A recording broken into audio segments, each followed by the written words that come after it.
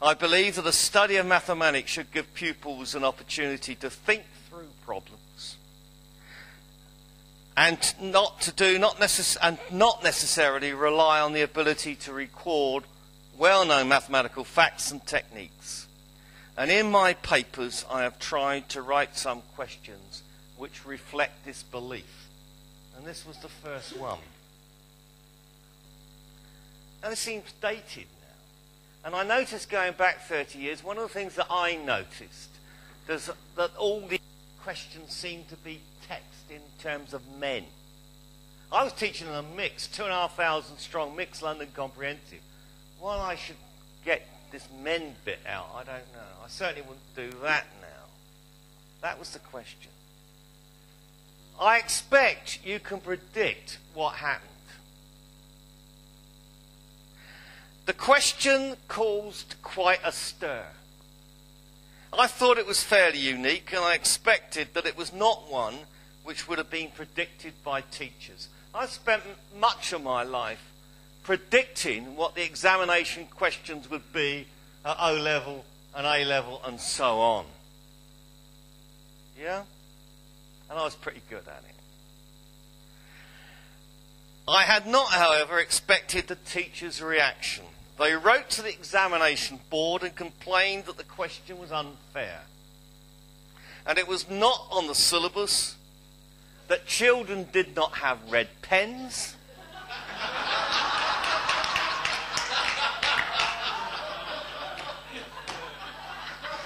in my own school, and a teacher who was invigilating the exam came up to the staff room and started collecting red pens. This is absolutely true, and I still have dinner with a boy I taught who then became a colleague and is now a friend, long-term friend, and we meet occasionally, have a meal, and he still talks about it because he witnessed this happening. That red men were not necessarily logical, and that if I wanted to write a question about base 3, we used to have such fun then, Dave, base 3. I should do so, and so on, and so on. Reminds me of another story. I was at the Beck show, not this year, but last year. And an Asian guy came up to me, he said, I remember you. He said, your name's Hibbs, isn't it? I said, yes. He said, and I remember a lesson you taught when you came into the room pretending to be a Martian. And what I'd done was I got my arm tied up behind my back and I got my sweater down. I had this sleeve and I went in and waving and I said, I've only got 5 fingers. We're going to count at base 5, blah, blah, blah, blah. You know. He said, I still remember that. He said, you're also the only person I have ever known who taught me how to subtract binary numbers without subtraction. He said, I've never seen that since. I said, yeah. That's interesting, isn't it? Actually, I said, write to the TES, tell them. Your favourite maths teacher. Somebody out there owes me. What this lad didn't know was that at the end of this, I've told this story lots and lots of times because it so impacted on me. What they didn't realise was that I was standing there in front. At the end of this lesson, this was a mixed ability class. I've been teaching them over a term. At the end of this lesson, this little lad stayed behind and he came up to me with this worried expression on his face. And he said, you're not really from Mars, are you?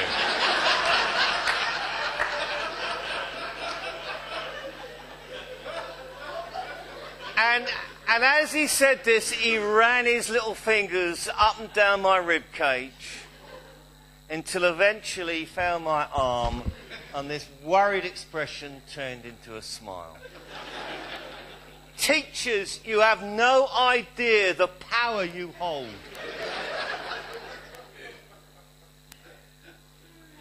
I always contrast that story. I went to the States to see my brother, and I came back with all this sort of stupid American garb that high school kids in America were wearing. You know, jackets with Coke's the real thing, and the stars and stripes and all this sort of stuff. And I thought I would give an assembly about well, I was horrified, really. My brother was living one side of an artificial line with a swimming pool and everything that I suppose the American dream can offer. And the other side of the line, in Mexico, people were living in dried-out riverbeds in cardboard boxes. And this left an impression, and I thought I'd share this with the kids, and I told them all about it. This assembly, I told them all about this. So I was wearing this American gun. I said, this is Crownwood School's uniform 10 years' time. Upsetting a few of my colleagues as I walked in the melee after this assembly, a little girl came, well, not a little girl, a young woman came up to me. It must have been Y9 or 10. She tapped me on the shoulder and she said, "You're not really a racing car driver, are you?" The opposite. You can have all that power, the power of persuasion, and sometimes it just seems to dissipate into nothing. She had not heard a word. So that was my first attempt. It caused a rumpus. People were writing to me and saying it's unfair on my kids, this question. And I was writing back and said, if you can demonstrate why it's unfair on your children as about any other school, any authority, then we will think about it. It was the same. It was a fair enough thing. I wrote a question not because I wanted to test the candidate's ability to remember working in base 3. That was not the point.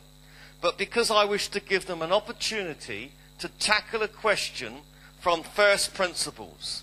In short, a question which would indicate whether they or not they could think through a problem, not a question which depended on them having been taught a particular topic, a question of process, rather than a question of recall. What the complainers did not know was this question was the highest scoring question on the paper. And some children answered this question and no other. What the complainers did not know, this question was the highest score in one of the two papers, and that my assistant examiners were suggesting that it was too easy. That was after marking a large number of strips. Because these kids sat there and worked it through. What was clear was the question had been answered very well by a large number of candidates who had done very little else in the examination. They read the question, they followed the instructions, they thought through the problem, they did not use principles of base 3 but principles of common sense and pattern to arrive at the answers.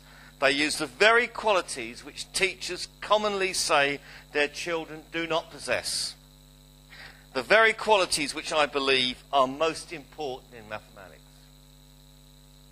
There are, of course, questions on my paper of a more conventional nature, and these provided me with a comparison. It's easier for me to write questions about trig and bearings and algebra than it is to con. In fact, this is my public apology to Brian Weller, who provided me with all these questions.